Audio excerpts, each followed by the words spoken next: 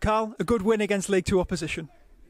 Yeah, no, we're delighted in there, especially down to the bare bones a little bit. A couple of players, particularly defensively, isolating, and then Glenn going on holidays, obviously always going to be a big miss, but I thought everyone that came in and filled the roles were superb, and fitness levels were really good considering we all had to, generally all of us had to play 90 minutes, bar a couple.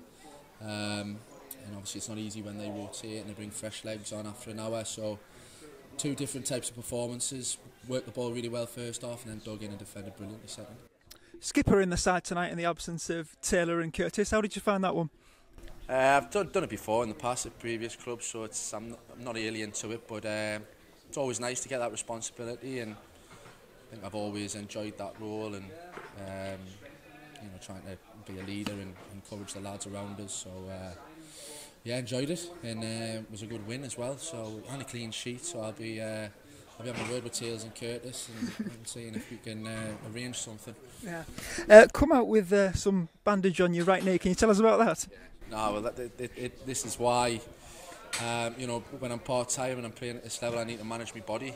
I'm not in with a physio every single day, so with me it's all about managing my body right and recovering properly. I've got ice on my knee, ice on my groin, and I'm 30 plus now, so you have to be sensible and look after the body, and I feel good, feel fit, so long may that continue. Yeah, and under Jason Ainsley it was more a four at the back, wasn't it, Tommy? I think in pre-season, especially Gateshead and Brackley, I think his first game in charge, he went straight to a three at the back. How are you finding it then with you and, I'm guessing, Joe Tate and James Curtis, but two new boys in behind you as well tonight? Yeah, it's not positions that they're used to, Butty to the left of us and John to the right of us, but they're both quick, fit boys, so anything sort of down the channels, they were superb. They had the legs to get there, which is nice for me, not having to get dragged out there. I just work them into positions and tell them where they need to be, but they didn't need much instruction, to be honest, mate. I thought they were superb, but I think the three, when games start to get competitive, when you've got Big Jamesy and Tatey, I just think that really suits us. We feel quite solid and comfortable in it, and it allows us to get an overload in midfield as well with three lads in there, so I think it works really well being able to play through them, and like you've seen in the first half, played some really good stuff coming out from the back, so it's definitely a formation that suits us.